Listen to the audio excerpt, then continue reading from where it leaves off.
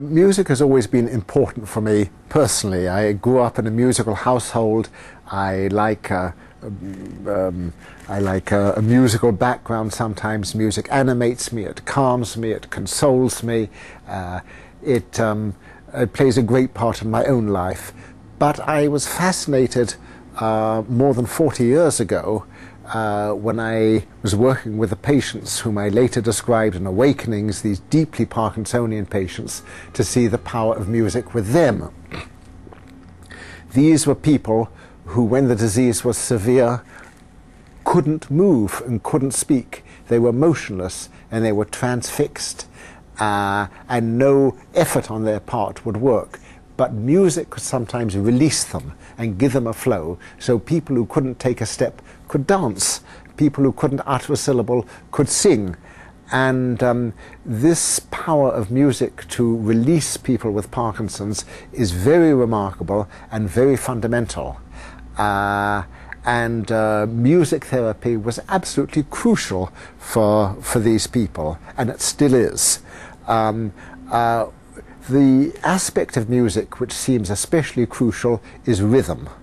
And really, people with Parkinson's, due to damage in a particular part of their brain, have difficulty generating sequences, generating rhythm. Music gives them time, sequence, rhythm, gives them tempo, gives them back their own tempo. Sometimes people with Parkinson move too fast or too slowly.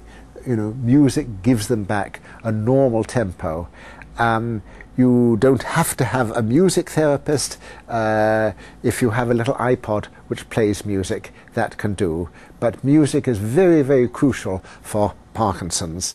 With one of the patients who was very musical and who knew all Chopin by heart, she would in fact spend much of the day completely frozen, usually with a finger on her eyeglass. But if one could get her to the piano, she could play, and she was very fond of all Chopin. She very much liked the Chopin Fantasy in F minor. So, again.